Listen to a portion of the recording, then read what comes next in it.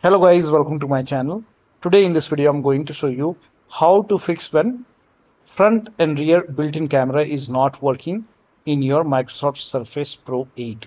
Now the first step is to uninstall Camera Driver and then restart your computer. So make a right click on the Start menu and then click on Device Manager and then expand cameras. Now you might see cameras or you might see imaging device. So if you have imaging device, expand imaging device in the list. If you have cameras, expand cameras, then make a right click on your camera driver. So maybe over here you will see camera, not webcam. So make a right click on camera driver and then click on uninstall device and then click on uninstall. I will not uninstall, but you go ahead and uninstall it. My camera is working fine. So you can uninstall, click on uninstall. Now once the uninstall is complete, restart your computer. And after the system restart, you can open camera and then check. Now still not working, then uninstall the front and rear camera driver and then restart your computer. So make a right click on the Start menu and then click on Device Manager, and this time expand System Devices. So you will see an option which says System Devices. Expand System Devices. So when you expand System Devices, you will see Microsoft Camera Rear and Microsoft Camera Front. So you have to make a right click on Microsoft Camera Front and then click on Uninstall.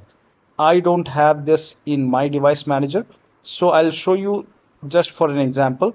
So when you make a right click on Microsoft Camera Front first, and when you make a right click, you have to click on Uninstall Device and then click on Uninstall.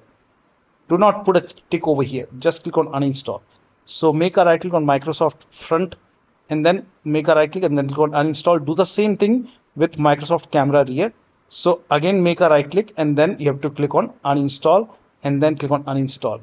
Now after the uninstall, just restart your computer. When you restart the computer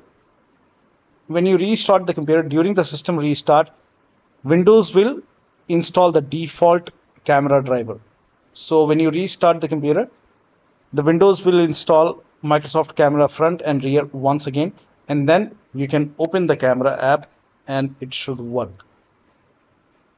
And still not working, in that case you can install Surface firmware for your Surface Pro 8. So you can open this link in a browser.